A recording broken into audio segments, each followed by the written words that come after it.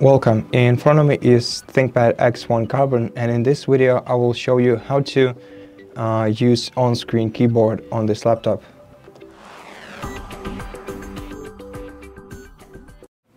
So there are three ways that you can enable on-screen keyboard on your device, and the first one is by using your physical or external keyboard.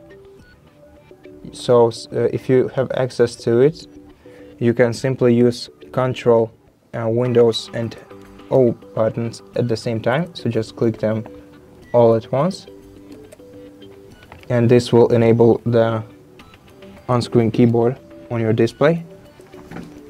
You can resize or reshape it however you want by dragging the corners and the sides of it, and you can move it around. Basically, it's just to place it wherever you like it the most, and once you're done, you can close it by pressing X right here. And if you don't have access to your keyboard, then you can open Start menu, go to Settings, then scroll down to Accessibility Features, and then find the keyboard section right here. Scroll down once again and switch this toggle to the right to enable on-screen keyboard from Settings. And that's the same keyboard that we've seen before.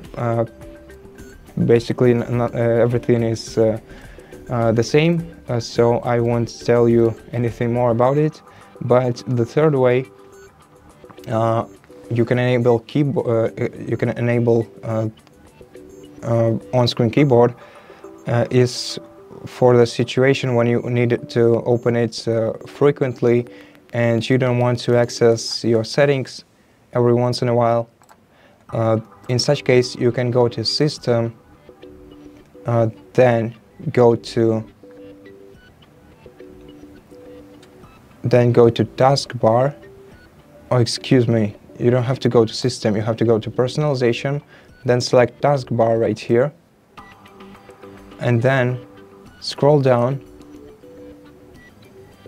to Touch Keyboard option, and change this option to Always. So right now you can close the settings, and as you can see, that this icon appeared on the taskbar, and right now every time we click this icon, an on-screen keyboard will appear on the screen.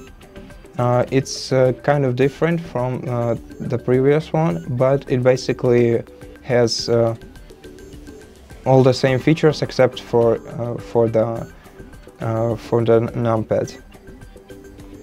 And you can close it by clicking this icon right here, and you can open it anytime you want an on-screen keyboard on your screen. And so basically that's all I wanted to mention in this video. So thank you so much for watching it. If you liked it, consider subscribing to our channel, leave us a like and a comment below, and I'll see you in the next one.